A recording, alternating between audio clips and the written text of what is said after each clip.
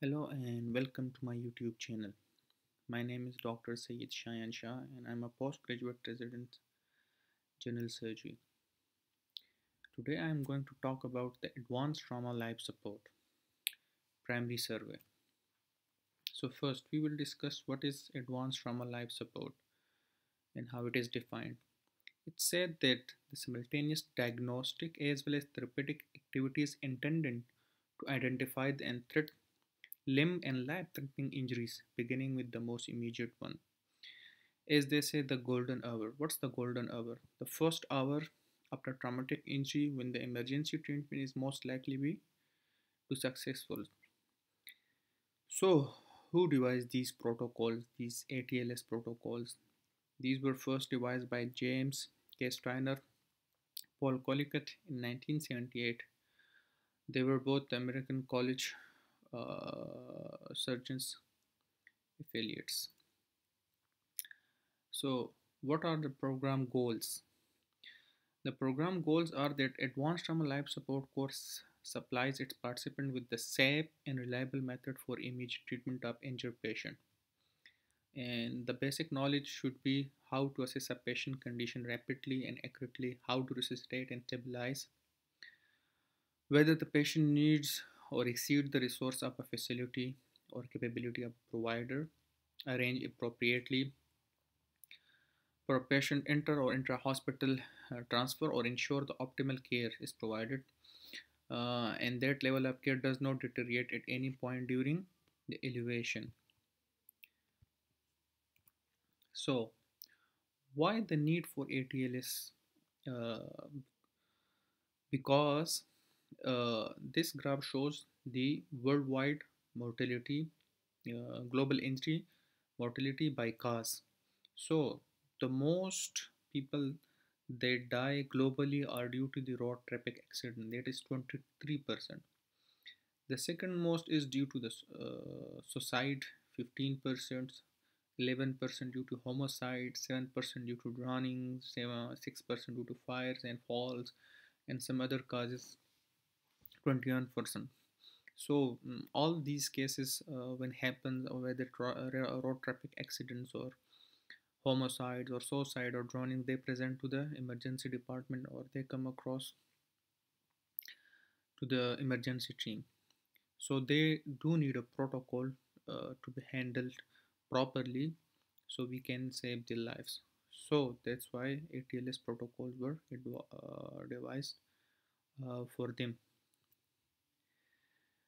The concept is that they treat the greatest threat to life first. Never allow the lack of definite diagnosis, like first we have to diagnose and then treat. No, in there is no such a concept. This concept is for the indoor and outdoor patients. They present to us with the common disease, but in the accident patient and the patient presented to the emergency with the trauma, they don't need first to be diagnosed and then to be treated. Thus the mnemonic that we mostly use is ABCDE, mean that first we have, whenever we come across a trauma patient, first we have to look for the airway, the restriction of cervical spine motions. Second, we look for breathing. Third, we assess the circulation and we stop any ongoing bleeding. The fourth is that we limit the disability or neurological status of the patient. And fifth, we get the full exposure, unless the patient and environment. Uh, we sit the or shift the patient to the environment that is safe both for him and for us. So, what are the basic of ATLS? The basic of ATLS are first we preparation, then we triage, we do the triage, then we do the primary survey, which include ABCDE with the simultaneous resuscitation as well. After completing the primary survey and resuscitating the patient, we do the secondary survey. After doing the secondary survey, we monitor and evaluate and secondary adjuncts, and then we transfer the patient to definite care. So, what is triage and what are the goals of triage? The process of categorizing victim or mass casualty based on their needs for treatment and resource available. So we have to evaluate the patient, or if we come across a mass casualty, So we divide them on the basis of the treatment they need, and we also divide them according to the resources available to us. So the goal of triage is that to prevent avoidable deaths, ensure proper initial treatment with minimal time frame, and avoid misusing assets on hopeless cases as the patient is branded, his heart is pumping, or he is having massively like injured, and there is no chance for him survival, and we are like we have limited resources and we are using that resources on that hopeless patient. So that's the concept of triage, that we have to give treatment first to those that we can save easily.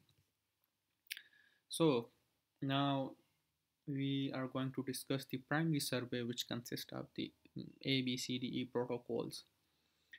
uh, we have to assess, or any clinician have to assess all the airway, breathing, circulation, disability in the 10-second assessment by identifying the self and asking the patient for his her name and asking what happened. So whenever a complete sentence is spoken by the patient, tell us that airway is pattern, breathing is intact, and good cerebral circulation. So whenever we come across a trauma patient, we introduce ourselves and we ask the patient their name. If he is able to complete the sentence, we mean that A, B, C, D are good. Failure to respond to these questions suggests obviously abnormalities in airway, breathing, or circulation, or disability. So we will start assessing them. The primary survey: airway maintenance with restriction of cervical spine motion, breathing and ventilation, circulation with the hemorrhage control, disability. We will discussing these one by one. So how we do airway manage? Why first in the algorithm? Why first we have to manage the airway? Loss of airway can result in the death in less than 3 minutes. So if a patient has to die in less than 3 minutes if the airway is blocked, then we do need to give priority first to the airway management, as the prolonged hypoxia mean inadequate perfusion and organ damage. Airway assessment. Initial airway assessment involve elevating for airway obstruction or patency, which can be determined by if the patient is snoring, stridor, drooling, hoarseness, edema, and facial trauma. So we can say that the airway is compromised.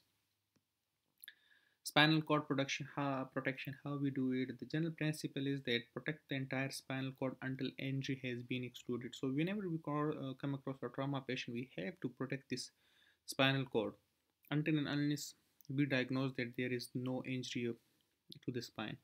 So it's a basic rule that you have to protect the spine.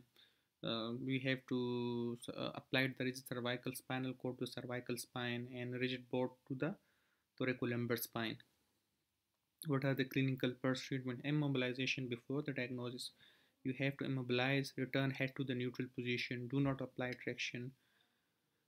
Diagnosis of spinal cord injury should not precede resuscitation, as we don't have to go for the spinal cord injury diagnosis before resuscitation. We have to resuscitate the patient.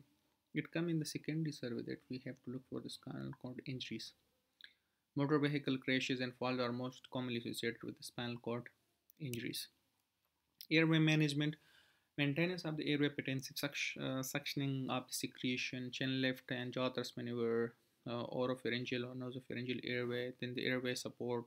We'll be discussing them one by one. First, we do the chin lift maneuver. This is like we put one hand on the forehead and other on the chin, and we lift slightly lift up, and other person hold the cervical spine, and so we can protect the spine as well as perform the maneuver. Then there is the jaw thrust maneuver, in which we put this hand on the angle of mandible and slightly push the jaw in forward direction. If we have the airways, if the tongue is falling back, we apply these airways, which are called Gaudel's airway, and they come in the different sizes. These are the different sizes: that size 15, size 4, size 3 and 2, and so on, like according to the age. Then we give the airway support. Simple mask oxygen we apply if the patient is not breathing properly or he is not maintaining saturation. Then we apply the non-rebreathable mask utilized for facial trauma or chronic airway limitation. If still the patient is not maintaining saturation, then we go for the bag valve mask. This is the bag valve mask we hear. This is the oxygen reservoir This is the oxygen line, oxygen connector tubing. This is an plating wig, and this is the mask we applied airtight to the face, and then we give breaths to this